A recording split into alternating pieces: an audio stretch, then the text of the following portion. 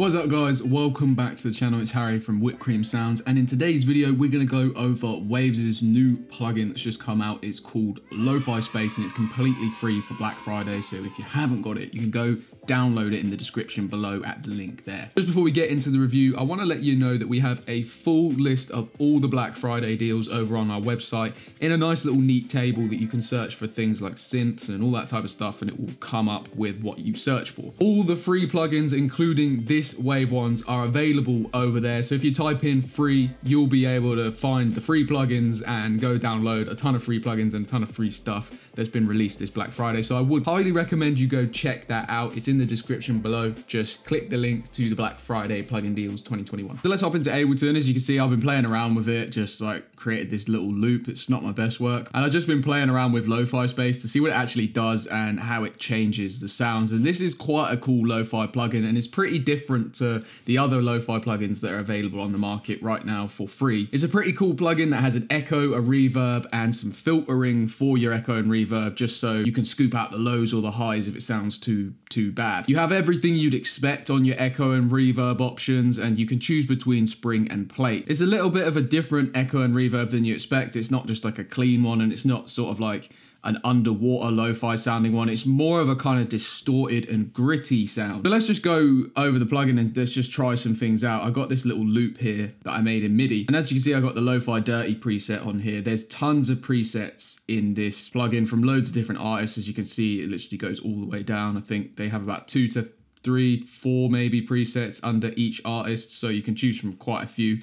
This is a little bit difficult to navigate, kind of annoying. I'd rather they'd just, you know, put it under drums or put it under vocals. But like I said, we got the Lo-Fi Dirty loaded up, so I'm just gonna play you it without. And I've just put a little bit of chorus on it and stuff. Nothing really else changed the sound apart from some EQ. Turn Lo-Fi Space on, you'll hear what it's doing. It's really adding a nice character.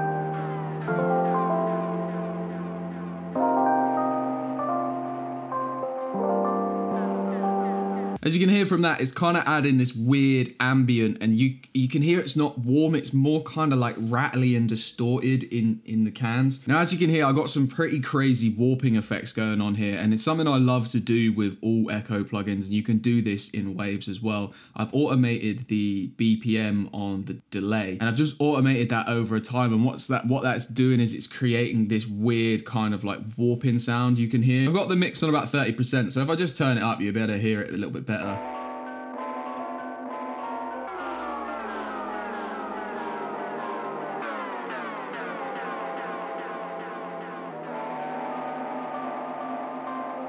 Sounds so cool, man. This would be perfect for like sound design situations where you could like resample this and just create some mad kind of effects that you could put in your own unique sample library to you. It's also great at adding ambience. And as you'll see over here on the cello section, I've just copied and pasted this MIDI down here. And if we have a listen to it without the Lo-Fi Space,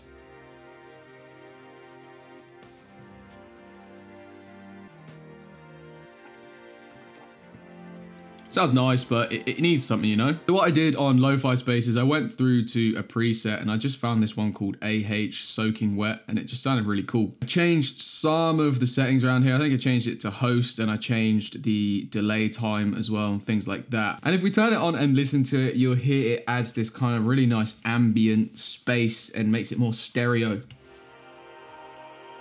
Like really breathy. It's nice, like it's beautiful now, you know what I mean?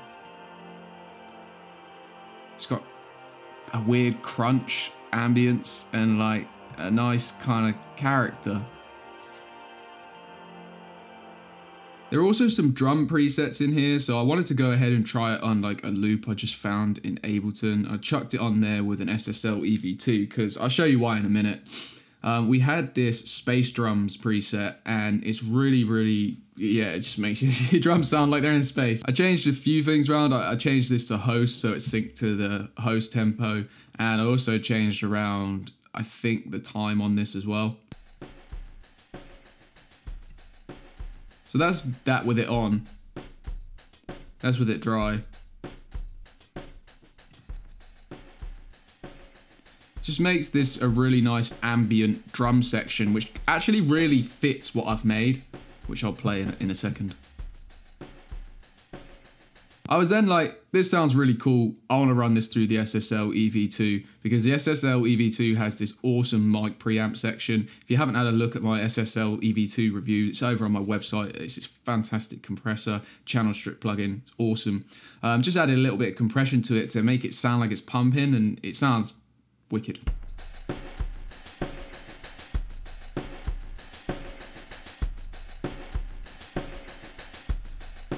Not sure if I like the echo on it, but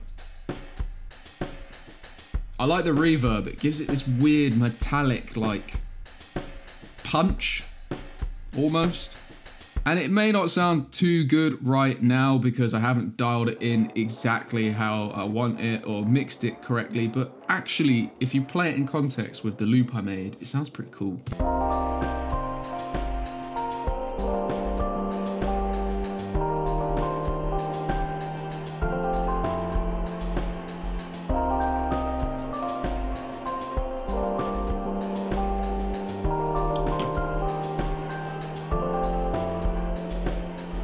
If you're looking for a free vintage effect, I would definitely get this because it does sound great. It's got a wicked echo unit and it's got an awesome reverb. It might not be to my taste specifically, but it is a great plugin overall. And if you don't want to break the bank, then it's going to get you some cool vintage echo sounds, which I love it for personally, and I just love that sound to be able to resample it, create effects and do all kinds of weird stuff with it. It's also going to work really great on vocals and things. If you pop it on the end of a bus and just like put it up slightly in the vocal mix, it's going to add kind of like a nice underlying texture to vocals to give it that, you know, warmth and character that sometimes vocals need. So yeah, go grab it at the description below if you want to grab a free copy of that. Like always, there's loads of free downloads over on the website that you can make use of. We also have a full list of all the Black Friday plugin deals available over on our website, which I'll leave in the description below as well. Thanks for watching, guys. I'll see you in the next one.